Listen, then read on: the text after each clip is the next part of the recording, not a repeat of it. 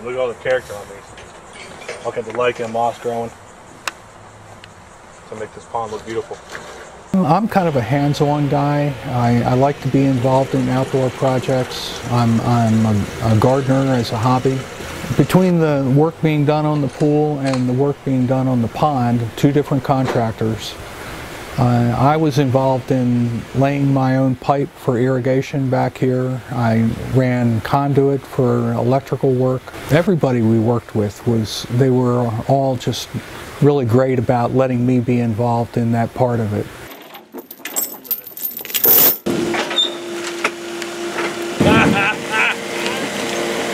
Heavy shit.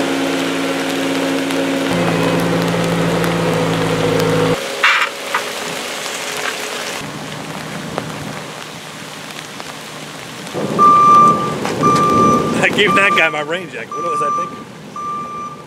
Good morning, everybody. First day out here. Well, actually, yesterday was the first day you were out here. Yeah, we but just delivered some rock. Yeah, a little bit of rock. But we've got our first day of actually building this pond. But what's interesting about this one is we get to put this in a screened enclosure. So if you kind of pan around, you can kind of see the concrete wall going around everywhere. That is the footer for the screened enclosure, and then behind us is the pool. So it's kind of interesting. And doing pools, it's always, you have to come in at the right timing. So we always come in right after the coping is done. That's that concrete paver that's poured on the outside of the pool there. Once that's done, we know our top elevation. So from that point, we can actually shoot grades to know where our water level is going to be and start setting the pond. So I'll let Sean go ahead and kind of give you a little briefing on what's up with the pond. I'm standing in it, so I'm going to get out of the way. I'm actually going to have to bring retaining wall in about 2 feet high so I can backfill dirt around here. So biofall will start here. Waterfalls will start about this high, crashing down, coming down. I'm actually going to have a big rock here that will split a fall. So I have a little bit of circulation going this way, a little bit of circulation going this way. I'm going to have a pond coming out to about this area here, somewhere out in here. Pond will come out to. I'm going to have it kind of swoop in a little bit, come in, and meet up here. This pond is actually going to come right up to the pool.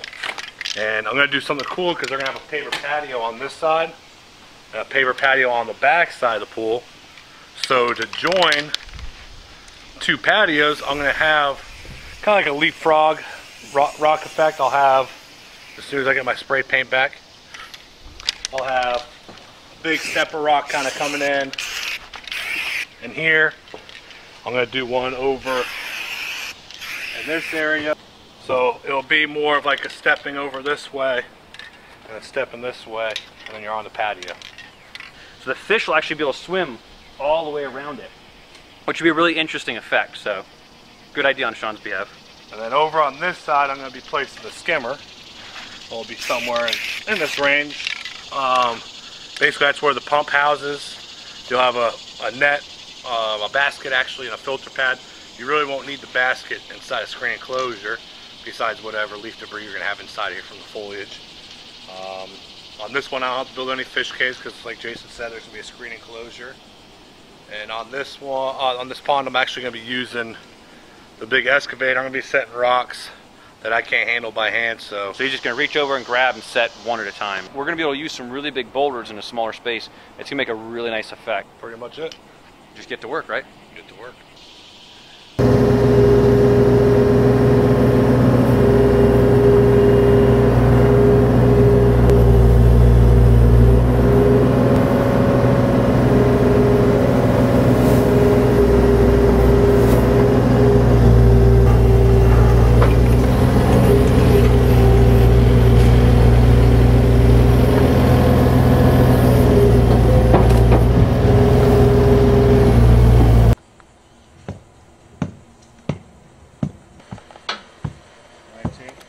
About 20.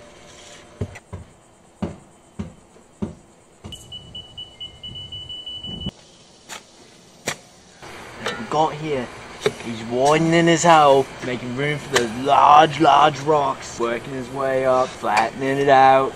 Nice shelf, expert precision. The attention to detail separates earthworks from everybody else. Let's go up with over. Yeah. fold in half, and then crunch it up. I'll walk up to the waterfall. Yeah, I can walk in.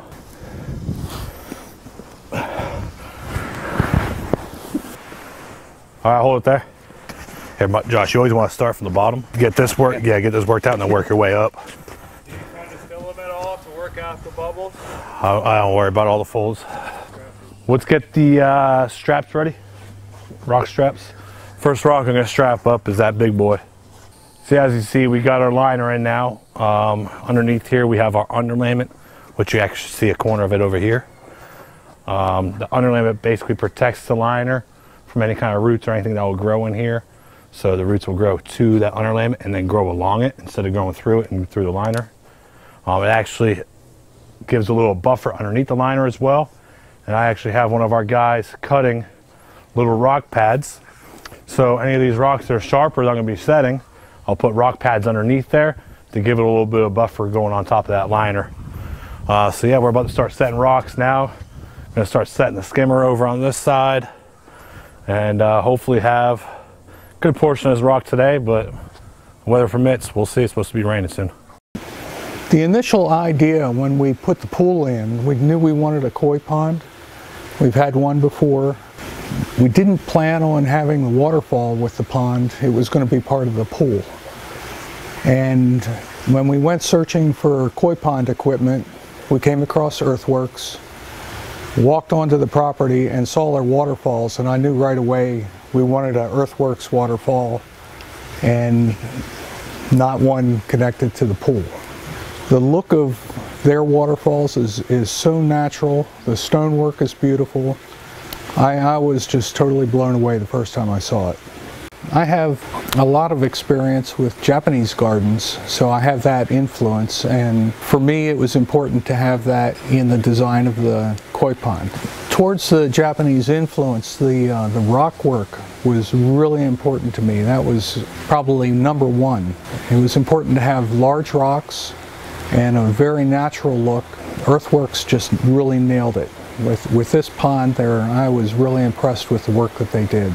The overall design of our backyard is, we wanted something with curved lines and a natural look. We wanted to be able to tie in the gardening in the backyard outside of the pool with what was inside the screened-in area. And so it was important to us to have a garden area across the back so that it all kind of blends in.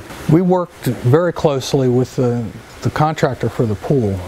We went back and forth for probably a month getting the design down. We knew what we wanted, and trying to reel him in to get him to draw it up the way we had pictured, it took quite a bit of time.